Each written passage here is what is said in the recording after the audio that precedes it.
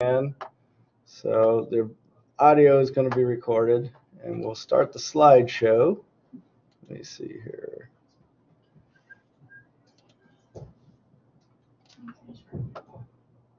Okay. All right, as I said, we're going over wireless networking, as you know now, right? We are? All right, so we got wireless networks, WLANs, right? And wired and wireless signals share some of the same similarities, right? We all use the same layer 3 and higher protocols, right? But layer 1 and 2 are going to be different than wired, right? Because there's no wire in a wireless. So, all right. So then we have different spectrums. What are our two most common spectrums that we deal with? What's that? Magnetic spectrum. Well, on our spectrum scale here, right? You know, which range are we? What's Wi-Fi? 2.4. 2.4 and 5 gigahertz, right? 2.4 and 5 gigahertz is Wi-Fi, right? But we have all these other different spectrums, right? So you have the RFID and all these Z waves and all this other stuff we'll get into, but they use different frequencies to communicate, right?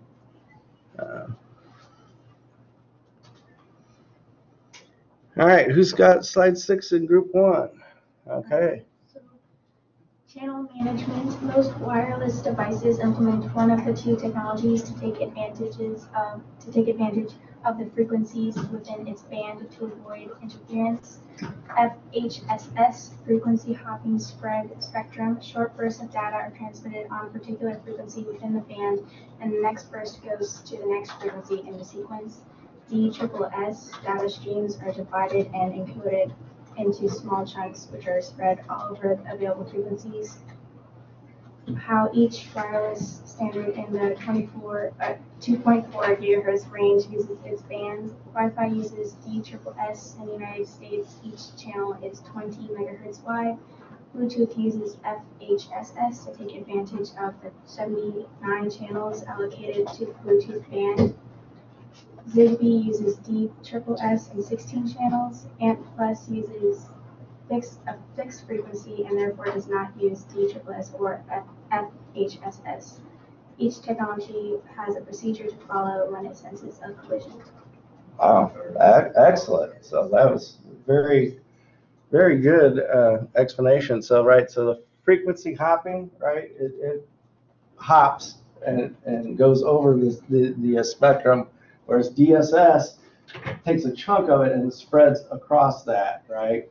And so I believe you said there were 79 FHS channels, but there's 3 channels with DSS, right? So it's a big difference, right? So it's a bigger chunk of the spectrum for DSS, and so it has different uses, right? So that's for your Wi-Fi and your higher bandwidth, right? I actually did the frequency hopping when I had my WISP, my wireless ISP years and years ago, but of course that was before the real big jump in speeds, right? Because even the book says that 2 megs frequency hopping actually has a cost benefit, and it's also more secure. That's why I went with frequency hopping, because it's never staying on a channel for any long length of time. It was developed for security in its mind, so that's why I went with the frequency hopping over the DSS, and I only had to beat dial-up, so 2 megs at the time was much better than 56K. So everybody was just in love with 2 megs. But yeah, so there are major differences between them. Obviously, DSS won out for the Wi-Fi though, and we'll get into how the wireless ISP kind of works. But all right, so. I guess actually we'll go over a little bit. So we got antennas, right? So everybody's seen their home router with the little antennas, right? They produce a little extra push for the signal, right? Because our Wi-Fi is limited to 4 watts of power, and this is probably way more information you ever need to know, but you can actually have with your radio transmitter, even if it's like a 250 milliwatt amp radio, with the different antennas, you could actually push out over 4 watts because of the gain that you get from the antenna gains.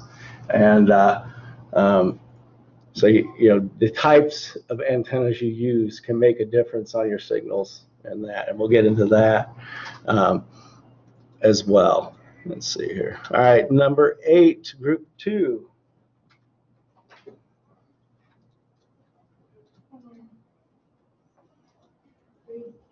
Radiation pattern is used to electromagnetic energy that antenna that sends and receives. And there are 2 different antennas.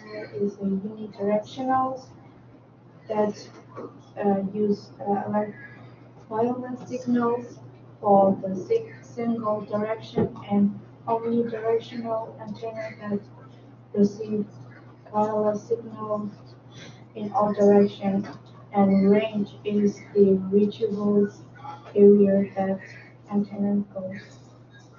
Sure. Okay, perfect. And so I always have to cut myself on the last slide. I almost went over her slide, so I have to be careful.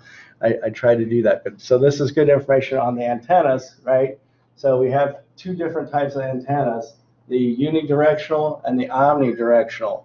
All right. So on our little wireless devices, those are usually omni. They're a little stick-like, and they send out signals in 360 degrees, right? And we don't have a picture of a unidirectional. It focuses the wave in a single direction. Right. So like a what? Like a satellite dish. Yeah, exactly. Just like a satellite dish. A lot of them look very similar to a satellite dish. And they send it out in a single direction, and they're more usually higher power than an omnidirectional because you're sending the signal in one direction, so you can be more powerful. So I used the omnidirectional on my 100-foot tower to send it out across the city 360 degrees, but then I used unidirectionals at the house, the clients or the businesses or wherever, to hit the tower. Right, because they were going towards the tower, right? So that's the use usually of the 2, right? But now if I was also going to be doing a tower to tower, and then I would have used 2 unidirectionals for that. But I stopped that build because cable company came in and undercut me, and I'm like, ooh, just before I signed that lease. But so different antennas will get you different for different situations and needs. All right. And of course, your range will depend on the geographical area, right? So I had to have a 100-foot tower, and I could get a 5-mile easy. I probably could have got further, but that was my farthest link was a 5-mile link for my tower. But I could have probably gotten 10, and just never signed anyone up. But the further out you go, the higher up you need to be. Just 1, because of the curvature of the earth, but then 2, buildings and trees. they're curvature of the earth, yes. The earth was flat. Right, exactly, but it still messes with our Wi-Fi. Yeah. The center of the earth is flat. It's a flat curve.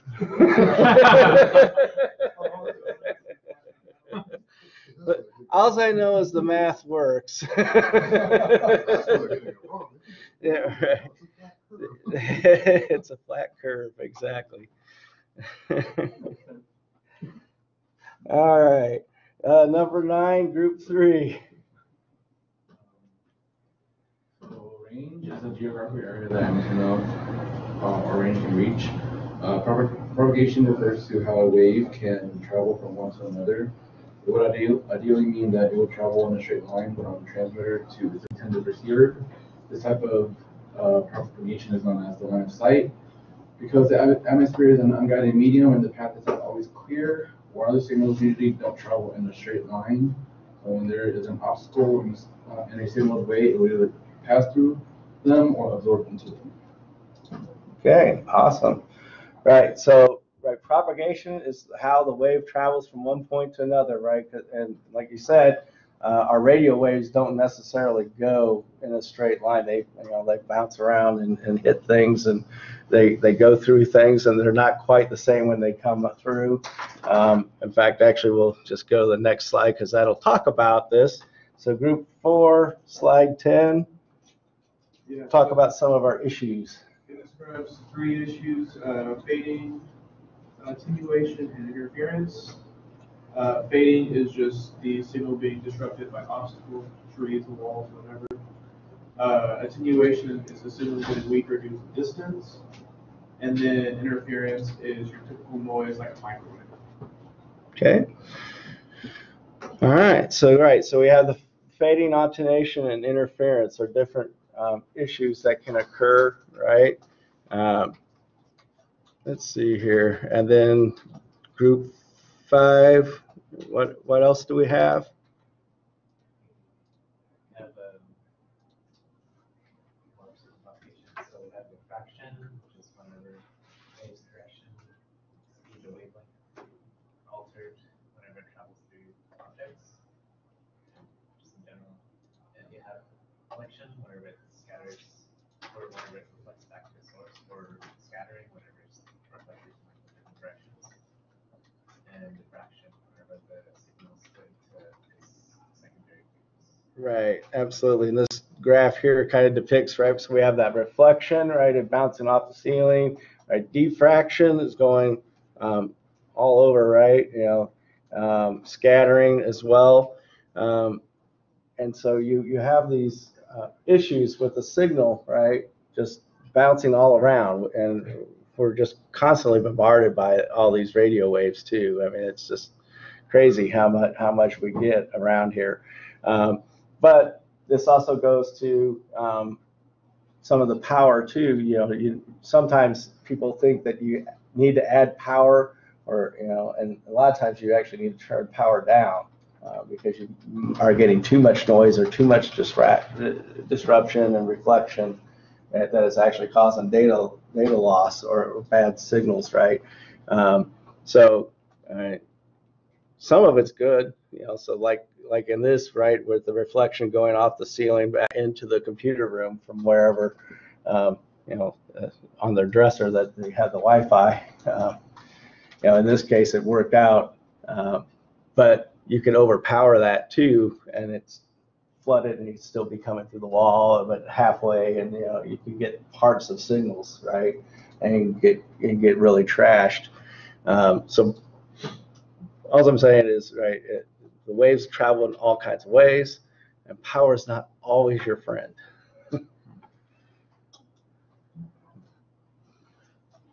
All right, so slide 13, group 6. Slide 13 talks about IoT devices and how fast the personal monitoring devices are growing, along with smart home devices, the locks, the doorbells, the lights, the thermostats, and whatnot. It goes into how connected IoT devices can get a home area network, so you can have everything set up like he was talking about, so people can't get in. Yes. As they said. Yes, IoT is taking over everything, right? It's everywhere. I mean, it's good and bad, right? I mean, it's amazing what they have available. I still don't want my fridge ordering my groceries yet, though.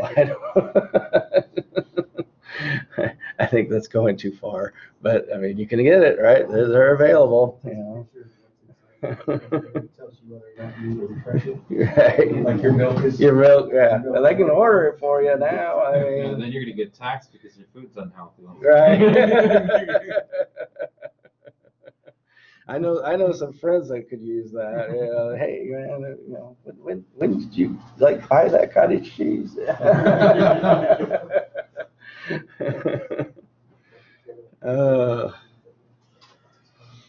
All right.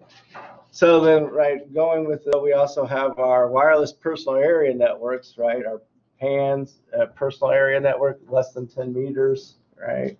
And so the most common is a wireless personal area network in our home access networks now, right? They're getting big.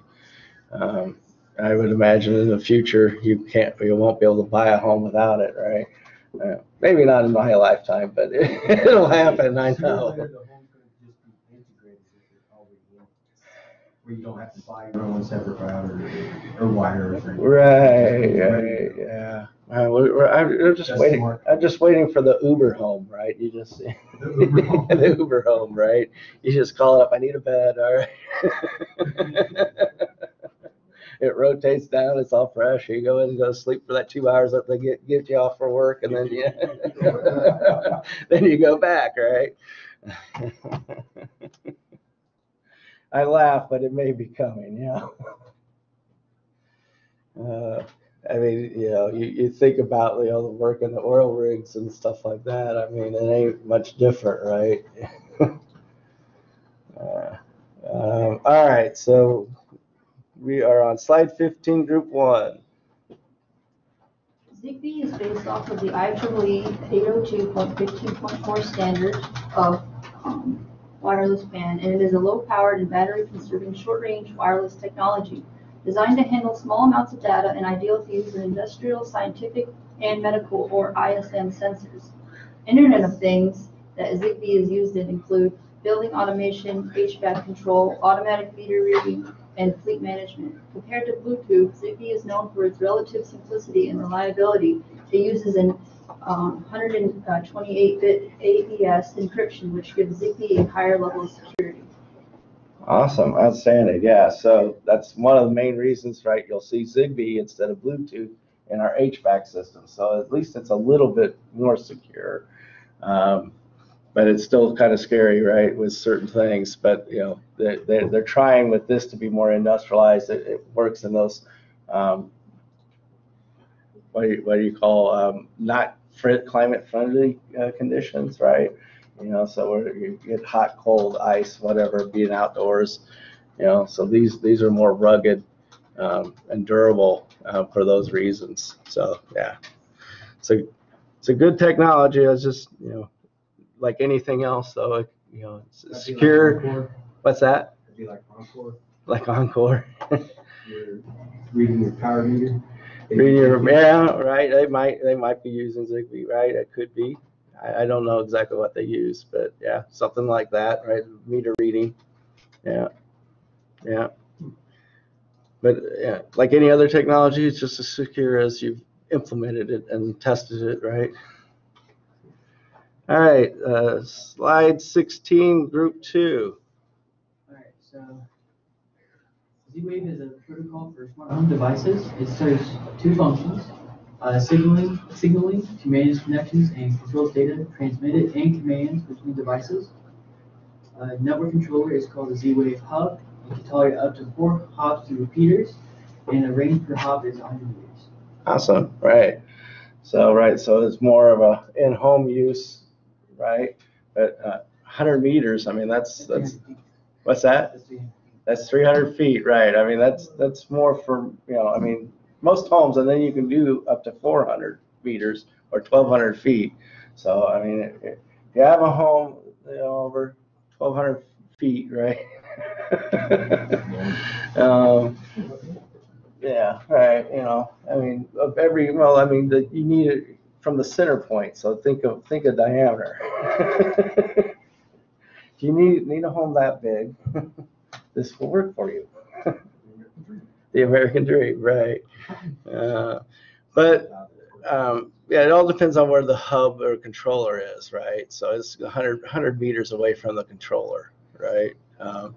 And obviously that's wherever your network connection is. And so, I mean, you can get this to work in almost any situation, just because of, you can run networks and then run a connector and hub, and yeah. All right, so 17 is group 3.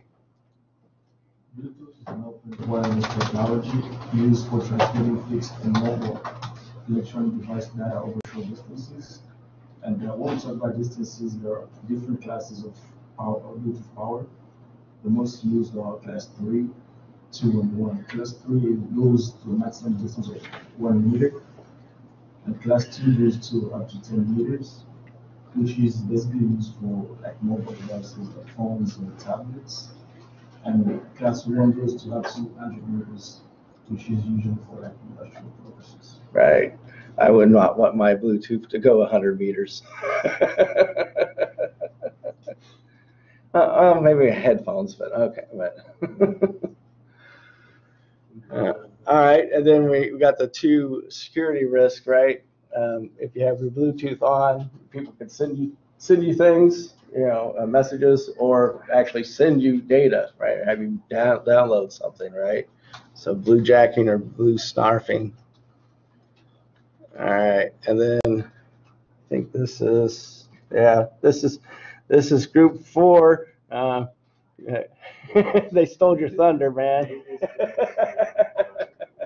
was like, wait a minute, I got a slide on that.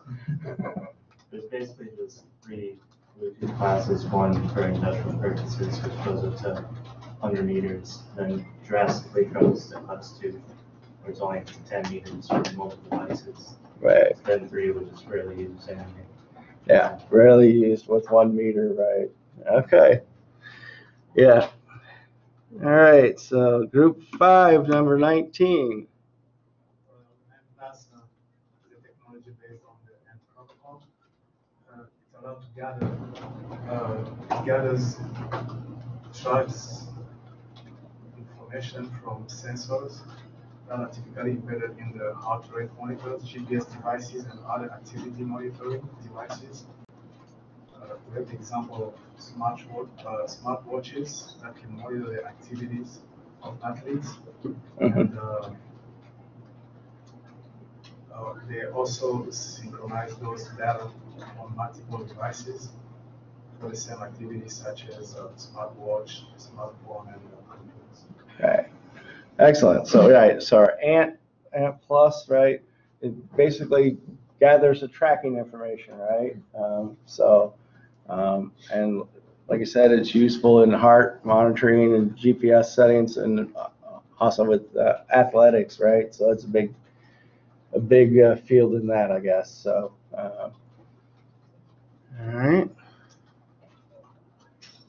all right, and then group 6, I guess, is 20. RFID, or radio frequency identification, is a small chip or tag used to transmit transmit information, with some using a built-in battery. There are 3 types of readers. There's ARPT, active reader passive tag, has to be pulls power from the reader's radio waves to power the transmission. It only works within a few centimeters of the reader, so very, very close. There's the PRAT, the passive reader active tag, has a battery to power the tag's transmission at its time intervals. They don't need to be in close proximity, usually about 200 meters away. So, and there's also ARAT, active readers, active tag. An active reader interacts with a battery power tag. They're most commonly used for like inventory in like a retail setting. Some credit cards actually have some in them. There's currently a risk with credit cards because people can just, if they install them into like a bank ATM, they can put a sticker on it, which will save the information onto the sniffer, and they'll just come and grab it. They can also do that same thing with like a gas station pump. Right. Definitely right. So RFID tags are very useful and also very scary. And they can also, if someone walks up with you with a scanner, they can apparently scan you too. Right. You don't have a shielded wallet or something. Right, if you don't have a shielded wallet, right. Aluminum foil. Right. Exactly. So yeah, I mean it is kind of scary, right? But they are very beneficial for inventory. I'm not so sold on the credit card part. But what's that? It's just so you can plug it while it's slapping on it. Right, you don't have to take it out, right, I know. Visually But- will be in your hand. I've never used it in that way. Right, yeah, well, I mean, like the vending machines will take that and your phone and, yeah, I mean, yeah, Also, so. some credit cards now have those little chips in them. What's that? Yeah, you just tap the card right There's a on. couple banks that done debit cards for the chip implantable. Right. I wouldn't do it. I know, that's what I'm saying. It's scary. It's scary how easy, right, somebody could come up and get your information. Right. Right. So. I went to a cryptocurrency conference and they said, like, don't ever use biometrics if you want to be secure. Everybody thinks they're secure, but they're not. No, right. All right, slide 21, group 1. Pretty much just talked about kind of that. Well, we All did. the credit card stuff. Yeah. NFC is near field communication. It's like RFID, but it says 10 centimeters Right. or less. And then what's it called? It can only do like 32 kilobits of information. But the difference is that it's peer-to-peer instead of just one way, like Right. scanning like RFID. Right. So yeah, you got your credit card information and whatnot. Right, it's got a lot of information, right? 32K is a lot of information that I don't want them having. But yes, It's so, higher frequency. right. Okay, awesome. All right, 22 is group 2. So wireless USB is based on the ultra wideband, which mimics the wired USB 2.0 connections. Ultra wideband radios transmit between 3.1 and 10.6 gigahertz. Good example of a wireless USB connection would be a wireless mouse, which uses an infrared to detect movement or block Right. switches. Awesome, right, so yeah, very, very handy and helpful. I love having my USB mouse, right? I don't like having a cord. At least at home, but, so it's really nice. But as you can see though, it uses frequencies, right, that have been set up and designed for this ultra wide band, right? Just like any other wireless. All right, so 23, group 3. Infrared radiation is also called infrared light. The type of radiant energy that is invisible to human eyes, but that we can feel as heat. All objects in the universe emit some level of infrared radiation, but two of the most obvious sources are the sun and fire. Okay. And also, the eye collect data through different sensors, and those sensors are used to collect information such as proximity to the device. We're going to talk about phones, commands from a control device. Right. We're going to talk about a remote control. Right, so just like this. In reflection from speed caused by variation in blood flow. We're going to talk about some medical objects. Right. Right. So IR, right? It's just below our visibility, and we use it a lot in remote control devices, just like our projector here and the one on this slide. Excellent. All right. So 25, group 4. So basically, it's talking about how wireless local area networks only work on the first and second layer of the OC model, and then it talks about how the most popular standards used by the wireless local area networks is Wi-Fi, and that was defined by the IEEE's 802.11 committee, and then lists a bunch of the notable standards for the Wi-Fi, and 802.11, all the different similar types. Right. Okay, right, and then so then 802.11n and later modify the way frames are used at the MAC layer, right? What's that MAC layer? What's that? That data link, right? Layer 2, right? Right. So, right. So our MAC addresses. So it modifies the way they send the frames, and so that's why it's a little different on Wi-Fi, right, than wired, right? Because the layers are a little different at 1 and 2. All right. Good job. All right. This I didn't give anybody. You're welcome. But you can look at the various standards and frequencies and their throughput, theoretical throughputs. Obviously, we'd all love if we could get our 6.93 gigs, right? But I would highly doubt we get anywhere close to 6 gigs throughput on our AC, but never know. If anybody sets up a gaming party, PC to PC that's wireless to wireless, you might actually get close. Might. All right, 27. Group 5. Basically, what I got out of it was that the 802 does a different kind of MAC address services, and it's substantially larger than the Ethernet. Also, the 802.11 uses half duplex signaling. They can either transmit or receive, but they can't do both simultaneously at the same time, unless they have one transceiver, more than one transceiver. Right. If they had two unidirectionals and two two APs, right? Something. I mean, there's a way you could probably work it out. And you'd have 2 separate connections. It would be difficult to do it.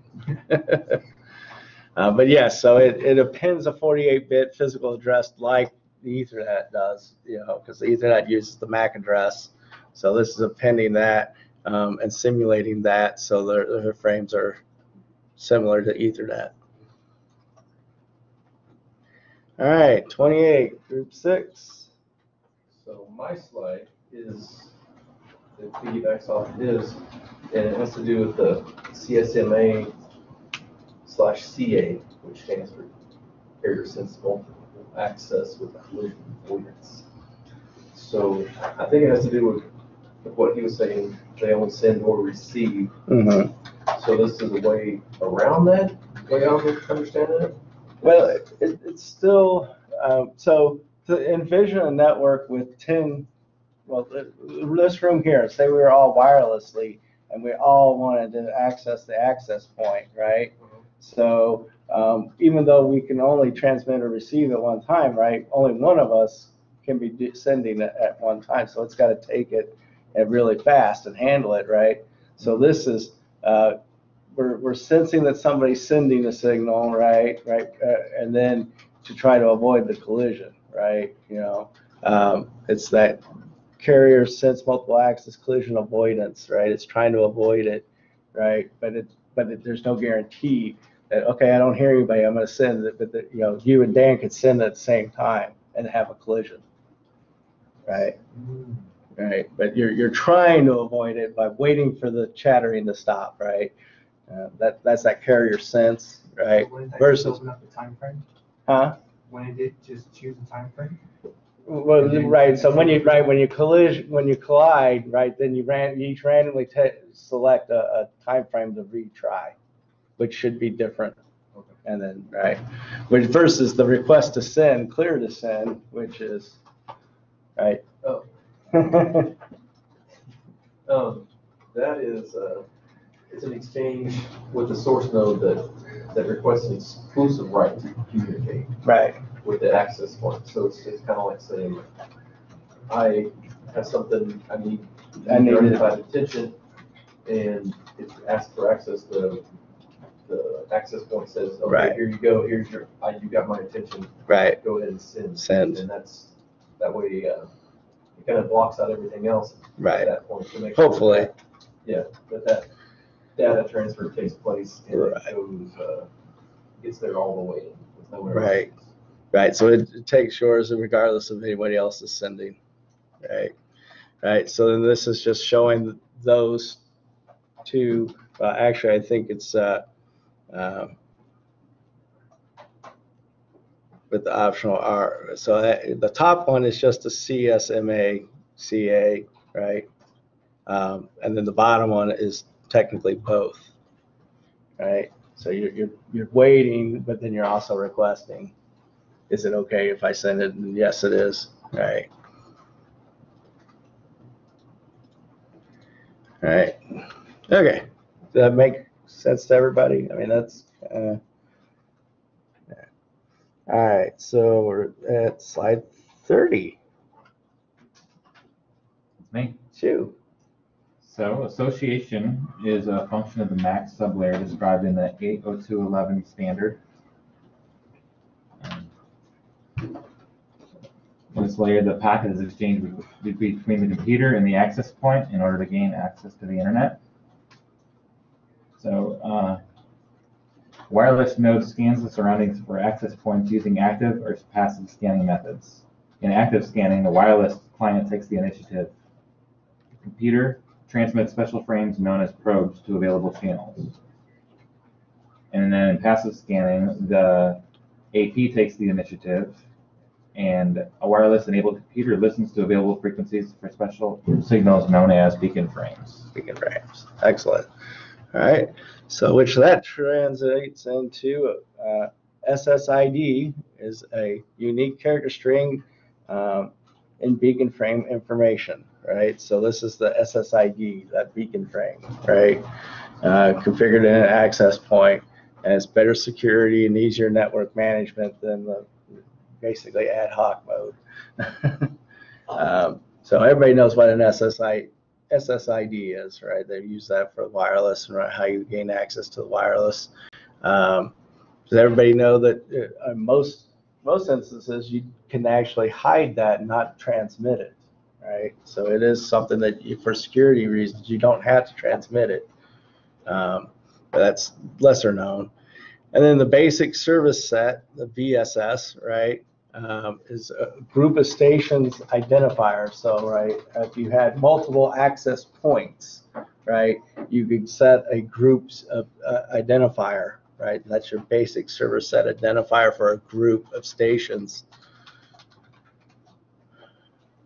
And then you have the extended service set, which is a group of access points connected to the same LAN, but it allows roaming, which I wish our campus did. But so you know, if you were to connect to a wireless ESS, right, you could walk. You know, say this campus had that, you could walk from building to building or room to room, and you wouldn't have to re-authenticate. Most of the time, it would work. But if you don't have the ESS extended service set, right, it's not going to work. You're basically rejoining as you go. So would you wire a router to a router? Would that be able to work? A router to a router? You're using more enterprise level grade equipment. Yeah, that has this functionality.